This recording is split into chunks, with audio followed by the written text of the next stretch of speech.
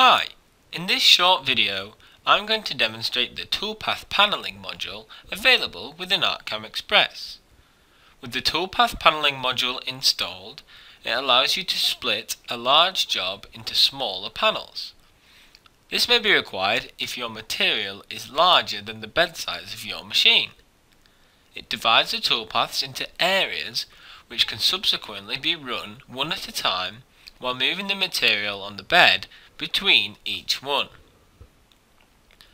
By specifying a few simple parameters, such as the size of each panel, the panel toolpaths can be saved using the relevant machine file format.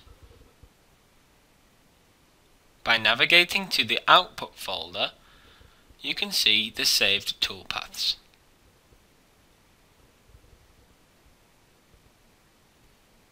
Thanks for watching.